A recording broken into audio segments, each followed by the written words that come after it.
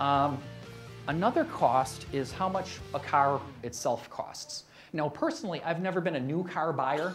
To me, how much a car costs, I think I can use that money better. I think I could use it to pay off my house or to invest in a photovoltaic system or something along those lines. So for me personally, I've been a used car buyer. Buy a used car, put a lot of miles on it, take it apart, recycle the parts, take it to the junkyard, that sort of a thing.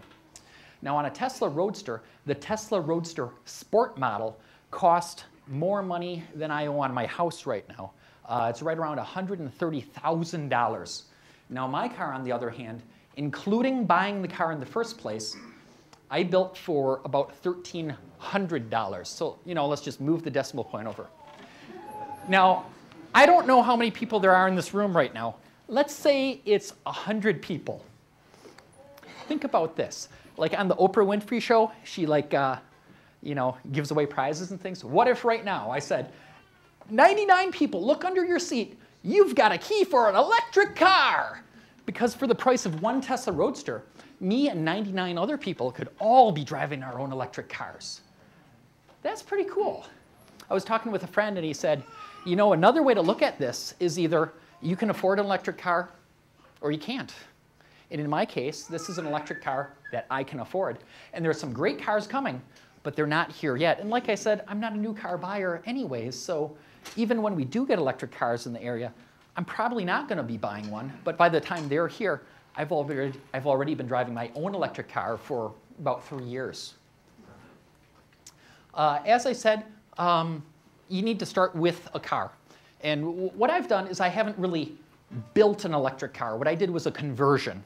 And this is important for many legal and governmental reasons. When you take a car and you put in an electric motor, it's still the same car. Technically, my car is a hot rod. Talk to my insurance lady. It's a hot rod. I called up my insurance person and said, yeah, I've got this idea. I want to do this on a car. And she says, so it's probably going to go maybe not as fast. Yep. It's definitely not going to go as far. Nope, no, it won't. And you want me to insure this? Yep. And she had absolutely no problem with it whatsoever. And actually later people have told me, sometimes for collector cars and things like that where people don't put as many miles on them, you can actually get a break on your insurance.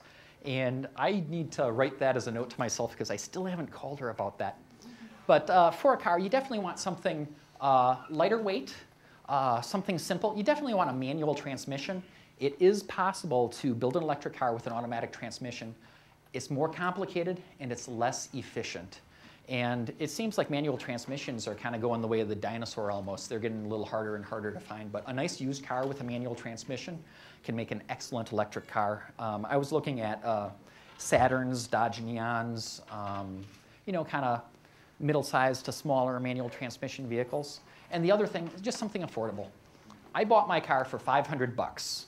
I wonder if see if I got, this is actually a dramatic reenactment of my test drive of the car.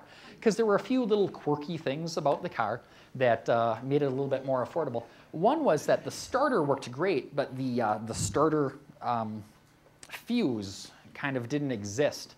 So the seller said, oh, that's no problem. I'll just hold a wrench across there, and then you can fire it up. And I'm like, oh, OK, well, that's good. And he's like, oh, well, you got to leave the hood up. And the other thing was the transmission wouldn't disengage from the engine, which meant that as soon as you turned on the car, the starter would engage the flywheel. The flywheel is connected to the motor, to the transmission, to the wheels. So here I am. This guy's holding a wrench up under the hood. I can't see anything. That's why my head's sticking out the side, because I'm trying to see around the hood. I turn the key. He's running alongside the car, holding the wrench on there, holding the wrench there to keep the starter going as the thing gets going. And then I can only do left-hand turns around the block for my test drive. So here I am. I'm thinking to myself, I'm going to make this into an electric car. It doesn't need a starter. And I know I'm going to probably be modifying the transmission, so I don't think that's a problem either. So I'll lowball this guy, and I don't know, I said something like $200 or something like that. And unfortunately, this was a younger guy in his Dad was there, who was a much better negotiator, and so we settled on $500 for this car, and it's definitely worth it. It's a very nice $500 car that I've been very, very happy with. In doing an EV conversion, the main thing, first you got to find a car. Then when you get that car, you take out the engine, you replace the engine with an electric motor. To do that, you're going to need some sort of an adapter plate, some way to physically connect the motor to the transmission. Yes, we're going to reuse that transmission. I'll tell you why in a little bit. Another thing you need is a coupler. This is going to be a custom part. What the coupler does is it takes the place of the original flywheel and clutch. Because on a manual transmission car, the way the engine connects to the transmission is with a spinning heavy plate, which is the flywheel, and a clutch, and they kind of connect together like that. I didn't use any of that. I really don't know much about clutches and machining and everything. And you really don't need them. Also, you're going to need to get some batteries and a way to charge those batteries. First thing I did was I pulled the engine out. This was a Electro-Metro engine. What you can't see in this photograph is the clothesline going up out of the top of the photograph to a pulley, and me, you know, just pulling the engine out like that. And then, of course, right then, that's when somebody calls on the cell phone. I'm like, oh, my hands are full, can't answer the phone. Probably is a bicycle chain. You know, like I said, I'm not a machinist. I'm not a car guy. I don't have an engine hoist. I had some clothesline and a couple of pulleys kicking around, though. And I had some bike chains and some things like that. Also, when I got the engine out, I pulled the transmission out. So here's the transmission.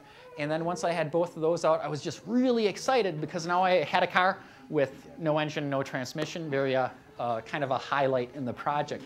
Feels really good. We call this process de-icing. ICE stands for internal combustion engine. So if I say ICE, we're talking about a big, hot, inefficient lump of metal in most people's cars. I found the car. Now I needed a motor.